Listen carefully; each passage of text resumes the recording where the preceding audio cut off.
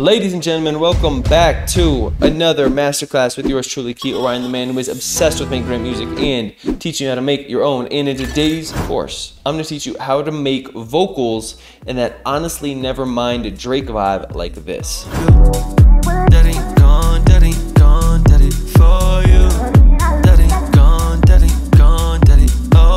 I'm excited to show you guys what I did to make this. I've been super inspired by this latest album. If you want to make vocals in this sort of house, dance, modern Drake style. So if that sounds good, set aside a little bit of time and let's jump into it. So when it comes to mixing vocals, it's really important to have a reference track because you have to know what you're shooting for, right? Myself while I'm all on display. And so I wanted to do something pretty similar. So this is what mine sounds like with all the effects, all the processing. You don't seem so secure as when we started. Shooting shots, kill them all, load the cartridge. So his obviously sounds way more professional than mine, but I think that I at least got mine somewhere where I felt comfortable with them. So if you want any of my Ableton templates, all of that stuff, you can find that in the description below. So if you zoom in here, I've chopped out the breaths, but you can tell these aren't all the same take, right? So this section is from 4-1. Cut me off, everyone did a party. This is 1-1. Die for you, die for you. So comping is huge. Like you don't have to take the entire take. Like you want to take the bits and pieces that you like the most. And then I came in here and I chop out all the unnecessary kind of white noise, and then I fade each clip in and out so that way they kind of fold nicely together. So this is what the vocal sounds like without the beat. That ain't gone, that ain't gone, that it for you. That ain't gone, that ain't gone, that it, oh. And so always you clean up the vocals, you get the pieces that you want, and then we're gonna mix them down. So I started with auto-tune, pretty high retune speed. I always change the input to low male, the key to B. I like having this formant on. That just to me sounds better. And then I humanize it just a little bit. The second thing that I'm gonna do is EQ it. So this is what the vocal sounds like without anything on it. That ain't gone, that ain't gone, that it for you. Terribly recorded, but the first thing is this REQ6 from Waves. Any EQ will do.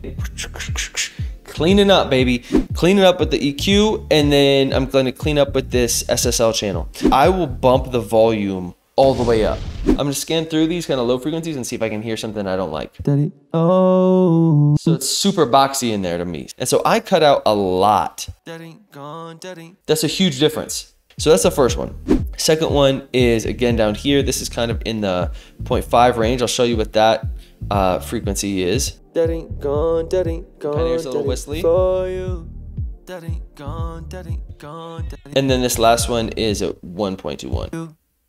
That ain't gone, that ain't gone, that ain't. I'm adding a little bit of compression, pretty fast attack and fast release, 4:1 ratio, negative about 11 threshold here. On the gain reduction here, not anything super crazy, just trying to catch some peaks. So this de-esser, clean up my S's a little bit. And then this is a multi-band compressor. And in this, I'm compressing each of these bands. This is just the lows, not a ton, but some.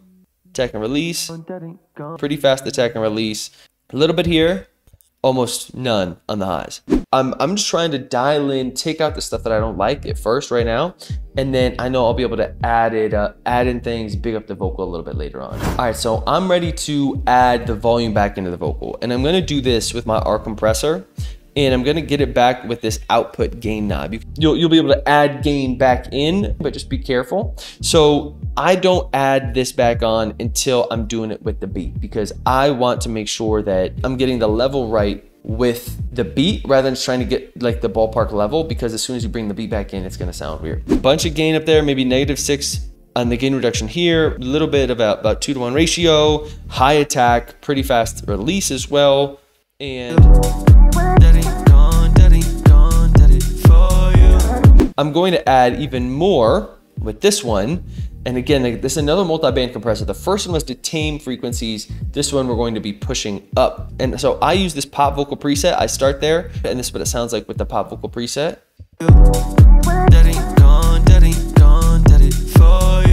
The last bit of maybe compression that we're going to add is this sibilance. This is just this is basically another de-esser. So these are my settings. You can copy them if you want. I always have this at the end of my chain as well. It's to kind of tame everything at the very end. So the first one is, I like to have a couple different delays. I have this 1/8 delay on. When you are adding effects, do it with the beat. Trust me, otherwise all your effects are gonna get lost once you bring the beat back. This is the delay, the 1/8 delay. That ain't gone, that ain't gone, that it for you. This is a 4th delay, 4th note delay. That ain't gone, that ain't gone, that it for you. And then a little bit of plate reverb. This is kind of just puts it like in a room. That ain't gone, that ain't gone, that it. It starts to just create kind of that ambience for the vocals. So that's my first reverb. It's a plate reverb, R verb. This verb is when you start to get some of the vibes. Super long decay time. A bit of this, just a little dab will do you with this reverb. Gone, that it, oh.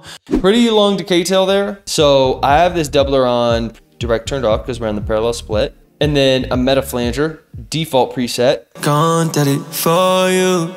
And then this is a Drake 40 hack. This is the Renaissance Axe hard. So this is with this tight vocal preset and then just a little bit mixed in. So here's how it sounds with the beat. That ain't gone, that ain't gone, that it for you. That ain't gone, that ain't gone, that it, oh. Doubles. I don't want my doubles to sound exactly like my main takes, so I like to add a lot more effects to my doubles. Oh, I want you. I need you. To me, it just feels like it's warmer. It feels like it's more of a hook. It has more going on. For me, I added some ad-libs in here at the very end. And then I've got, again, a lot more effects on these ad-libs. These are sound toys. I've got some delay. This is kind of like a flanger of sorts just to make it sound weird. And then the highs rolled off with it all together. Oh, I want you.